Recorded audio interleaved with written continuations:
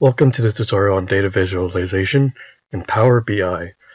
Power BI is a set of features that allow you to visualize data within Excel. There are three main parts that we'll go through in this tutorial. The first of these is Power Query, and the next ones that we'll go through are Power View and Power Map.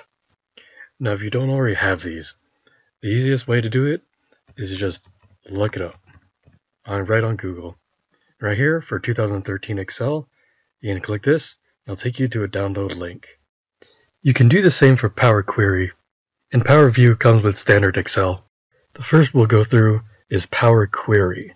Power Query allows us to import data from a number of different sources, such as searching online for datasets, importing from a specific URL, or from a file such as Excel or CSV, or from a database such as SQL Server if you know it, or from any other source that you may know how to use.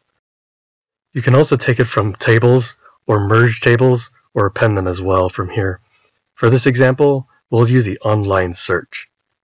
Here we'll do GDP per capita.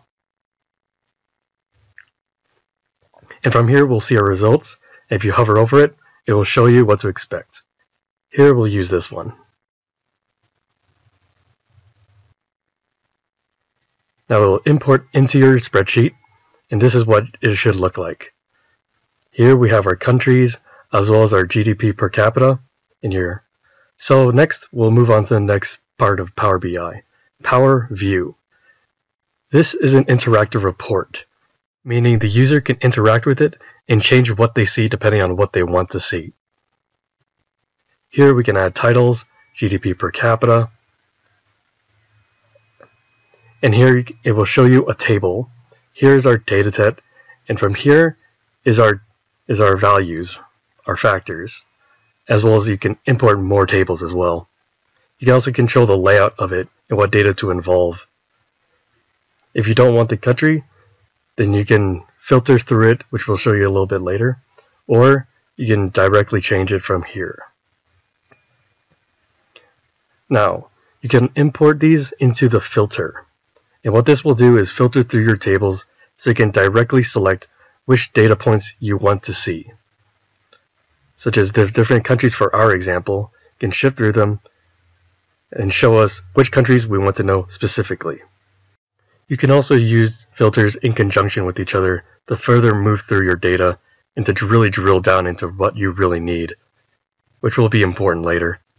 You can also change the layout of how you show your data. For now we're using tables, but you can also convert them into other things such as bar charts, column charts, or other things such as line scatter or pie charts. Here we'll use a pie chart. And what you'll see is all of our values here in our pie chart, but you'll also see this message that says too many values. What we need to do is filter through it so that the pie will be able to fit the values that we want. Otherwise, it won't show us. It'll show us the first few, which probably isn't what we want. So that is how you use Power View. Next on, we'll use Power Map. What Power Map is that it's an interactive map for geographical data. Here it is. We'll just click on that, and it'll take a little while to load. How long this will take will really depend on your computer, as well as how large your data set is. Now, once it shows up, it'll show you this geographical map of the world. From here, we first have to choose our geography, depending on our values and factors. Here it's country and region, which is fine, but you can also use streets and whatnot. Next, we'll actually import our data. Here, GDP per capita. What you'll see is that it'll start popping up right on the map. Here's our little key, and it's all over the map depending on our data set. But you'll also notice that it's also a bar chart. There are a bunch of columns and bars, depending on the countries that we specified. Now you can also change this. Here, you can change it to bubbles, if that's what you need, and it'll show you the big old bubbles on the map. Or you can change the heat maps, and the darker the color, the thicker. Or you can go by regions, which in this case would be countries. Now this is a bit intensive, so your computer might be a little bit slower. But you can also add map labels, which for us would be the map and country names. You can also use a flat map if that's what you need.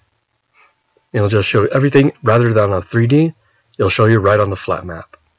Now you can also add layers in case one isn't enough, so you can really zoom in and drill down into your data. And you can also choose your themes of your map if you don't quite like the look of it. And while you're doing this, you can play a tour of your map in case you're making a presentation.